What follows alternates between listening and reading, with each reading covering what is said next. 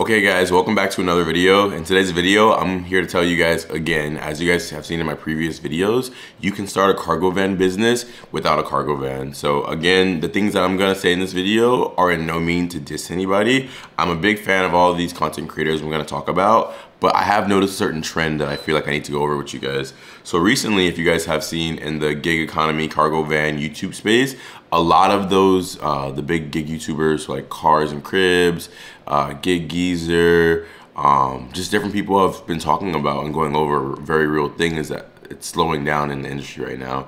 The last like week or so, in some of their recent videos, they haven't been making their goals. They haven't been hitting their goals that they have set for themselves. A lot of times those guys in cargo vans, they want to be and kind of needs to be making about $500 a day.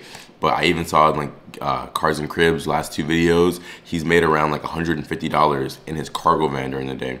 Guys, today on my route, what's today? December 14th at the time of filming this, I went out in my SUV and I made $240. So I'm just here to let you guys know you can have a cargo van business, quote unquote, without actually having a cargo van. There's so many loads that are out there that need to be delivered, and I'm gonna go over my exact itinerary about how I made that amount today in my SUV. Just a little backstory too, I have a Dodge Journey SUV. It's a 3-row SUV. Guys, you don't need to have anything too big or too crazy. I literally bought my SUV outright for $7,500. $7,500, I bought it outright, so I don't have a car payment. My insurance is like only 150 or 160 bucks a month. Guys, there's money out there. Yeah, my overhead isn't the same like how these guys that have cargo vans, they have to pay for their van payments, they have to pay for commercial insurance. I don't have any of that, and I've only been working, well today I only worked off of gig apps. I do have 2 contracts as well, but I'll save that for another video. I started my day off at 7 a.m. this morning. I had a pickup around mid-city in LA. I picked up at Dunkin' Donuts and I took it to USC, the University of Southern California. For that order, I received $36. It was, I wanna say it probably was about only like 3 miles between Dunkin' Donuts and the USC, but overall my total mileage to get down there was probably around like 8 miles. And I made $36, but when I got to the Dunkin' Donuts, they were running behind, so I actually got weight pay, which added $9 to that. So that made it $45 I got for that order, guys, a catering order. Side note, again, just a cool thing about gig apps, guys, is that you kind of get to control your day. So between this, I actually had a scheduled route through the Metrobi app from like 2 days ago that I had already booked, but there was about like an hour and a half of downtime. So I went, I got me some food, and another order came up on the Rapidus app. So Rapidus is kind of like freight. It's not in every market, but it is out here in LA, California. So I had a 2-mile route. It took literally like 20 minutes to do it, guys, and I got $20 off of it. So for 2 miles, 20 minutes, I made a quick $20. Then I went to my Metrobi route. The Metrobi route altogether here, it's saying it was about 56 miles, but to me, it felt like it was more, so I had to do more going back and forth. So let's just say, let's round it up to like about 80 or 70 miles for the whole trip, 70, 80 miles. I made $160, but that's including that there was one customer that wasn't home, so I had to make a return trip back down to Culver City to return a box. And I had to deliver also to Walt Disney Studios, and that was such a hassle having to go to like building to building. I had to go get like the packages x-rayed and take them to a whole nother building. So I contacted Metrobi and told them that my rate needed to be adjusted, and they actually did it.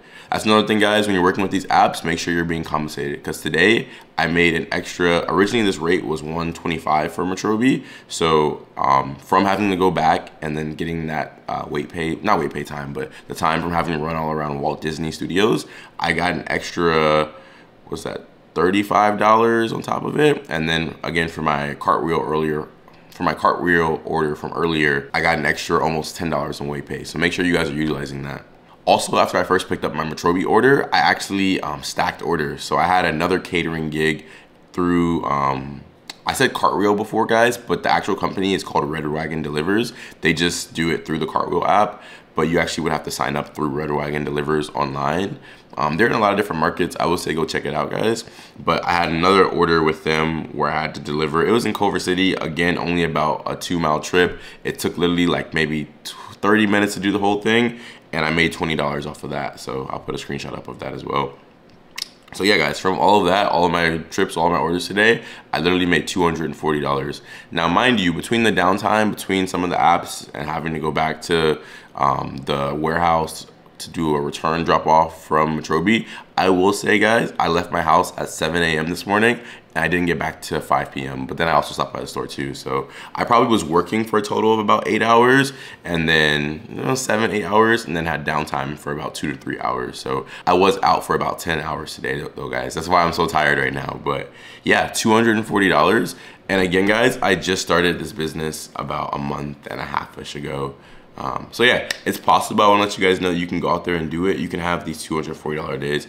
I haven't hit a full $300 a day yet, or have I? I don't think I've hit a $300 a day yet, but I can feel it coming very soon. So guys, just want to let you guys know how the business is going, give you guys an update, let you know that you can get into the cargo van business without having a cargo van. Be smart about it, guys. Don't go above your means. Don't go out there and get a van payment, getting commercial insurance when you're not even sure if you would like the industry, when you're not even sure if you would like driving, when you're not even sure if it would be for you. So just want to give you guys some more encouragement, some more motivation. Let me know if you guys like videos like this. Drop a comment down below, hit the like button, and don't forget to subscribe if you want to see more content like this. I love you guys. I'll be back very soon.